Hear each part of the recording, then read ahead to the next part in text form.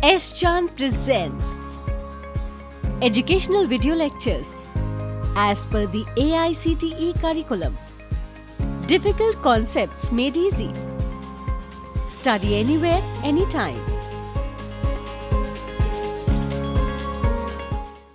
So in our previous part, we have studied about the various searching techniques and various sorting techniques. Okay. Now in this part, we will study about the complexities. What is the complexity of any algorithm?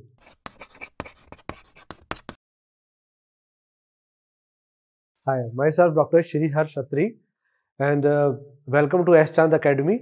Before going ahead, I recommend you these books of engineering from S. Chand Publishing. So what is complexity and what is the meaning of finding the complexity? The complexity means how much your algorithm is efficient.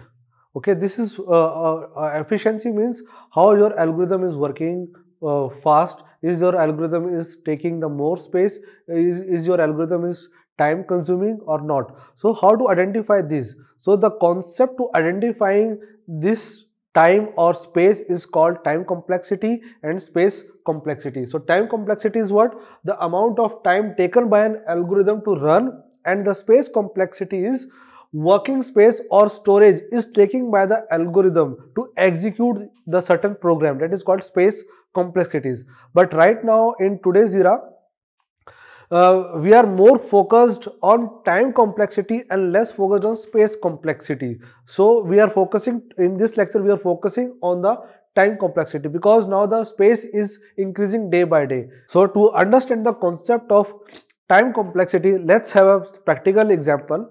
So there are 24 different children. Out of these 24 children, the one children is having a pen, and we have to identify that which child is having a pen. So what is the process to identify the which particular child is having a pen? So let's take the one way. There are three ways as I have searched. The one way is, this is the first person. I am asking from this person, do you know out of these 23 who is having the pen? So no, this person says no. Okay, so now I am asking from this particular person, do you know out of these who is having the pen? So n times it is searching, okay. So how many times it becomes? This becomes n into n, okay. So it becomes n square. So my time complexity is what? Here, to find out the pen, the complexity to find out the pen is becomes n square, okay. Now the second is, I am going to this person asking about that, do you have pen? This person, do you have a pen? This child, do you have a pen? Do you have a pen? So there are 24 children. So I am going towards the 24 times. So my n is, if there are n children, so that means n times I have to move. So my complexity is become n. So this is much easier than this one. Okay, if there are 24 students, then 24 times I am there. If there are 100 students, then 100 times I am asking from the children, do you have a pen or not? The third way is, I split this in two parts. Okay, one part is this, another part is this. Now I am searching that, do you have a pen? Now I have got a clue that yes, this part is having a pen. So I will ignore this particular part. So my time is become less. My time is divided. Okay. Then again I divide this part in two. So I will focus in this and this only. So now I got a clue that this particular part is having my pen. So I will again divide this here and this part. So same, I am dividing the things in the different parts. So when I dividing the things, my searching time becomes very less. So this is called the concept of time complexities, and when we are dividing this, so that means we are talking about log n.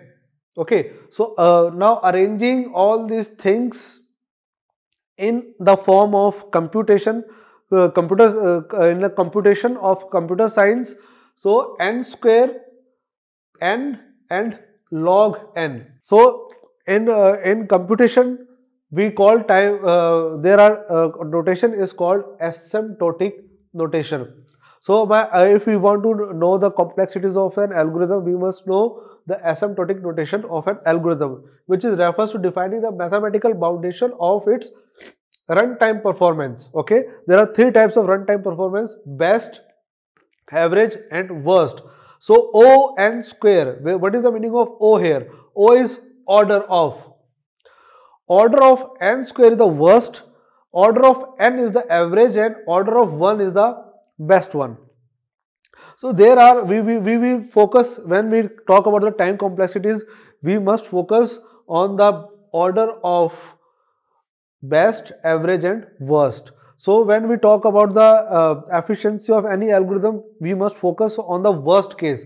What is the worst case of an algorithm? If the worst case is O n square, that means the time complexity is very hard.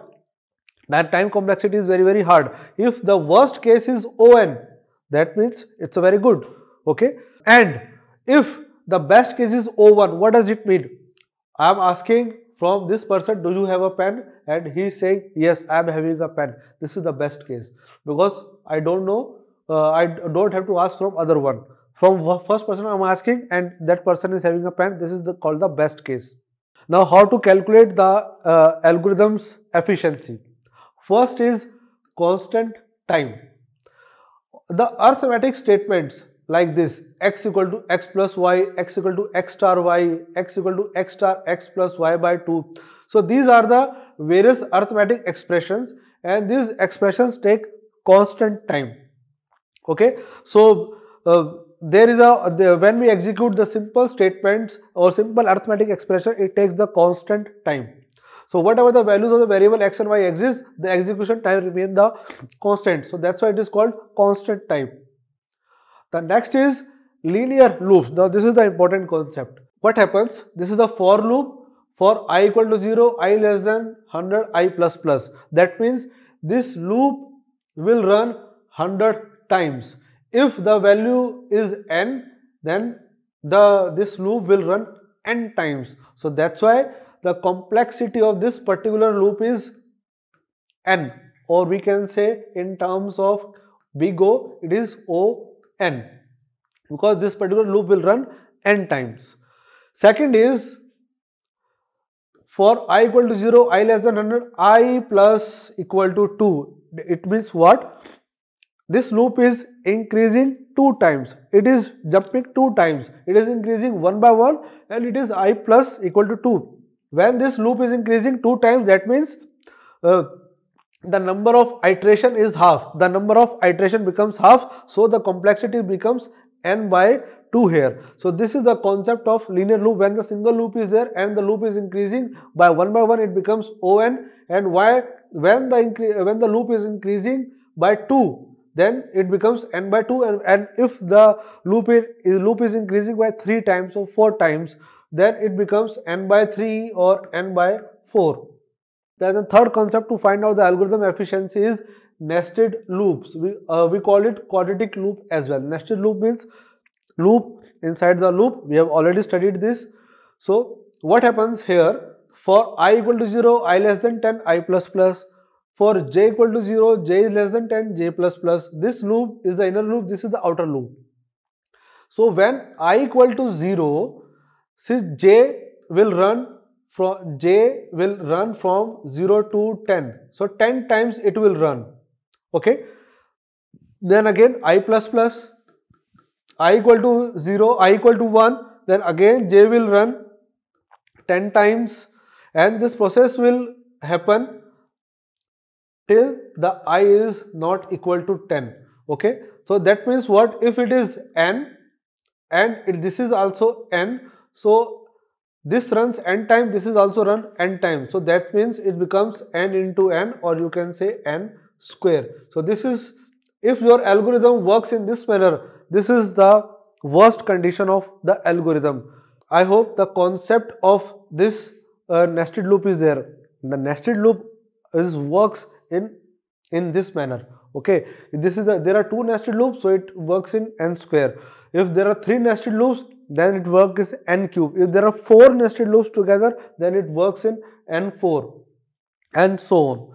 Again, it depends on the loops to loop how the loop is working. So it is not every time that if there are three nested loop, then it becomes n cube. No, it depends on the loop, how the loop behavior of the loop, how the loop is working. So now the next is big O or big OH notation. Let's understand the algorithm complexities using this simple example. Algorithm 1 is having a time complexity of n square and algorithm 2 is having a time complexity of 5n. So which is the best one?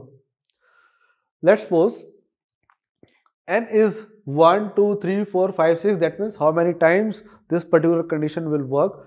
When it is 1, so n square is 1 and t2 is algorithm. The algorithm 2 will work is 5 times. So when the n is 2, it is 4, algorithm 1 is 4, algorithm 2 is 10, 3, 9, 15, and see here, when the value of n is 5, both are taking the equal time, that is 25 and 25. Okay, but when it is 6, what happens here? This n square is taking more time than algorithm 2. Okay, this algorithm 1 is taking more time than algorithm 2. So at this particular point the values are same, or we can say when the values are less than this point, the performance of algorithm 1 is better than the performance of algorithm 2. But when the both are reaches at the same level, after that, if the value of n is increases, if the value of n becomes 10, so this is 10 square, 10 square is 100 and this is 5n, 5 to 10, 50. That means it will take algorithm 2 take lesser time than the n square. So the conclusion is this: algorithm 2 is best because when n equal to 5, both algorithm take same time, and for n is greater than 5, algo 2 will take less time compared to algo 1.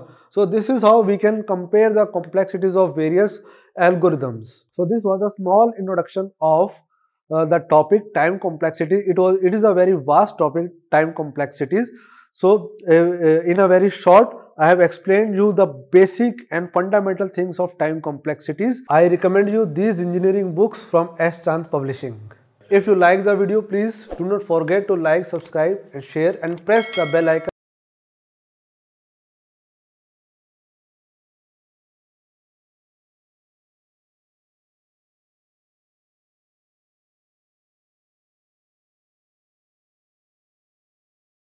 This video has been prepared for educational purposes only. No part of it may be reproduced or copied without the permission of the copyright holder.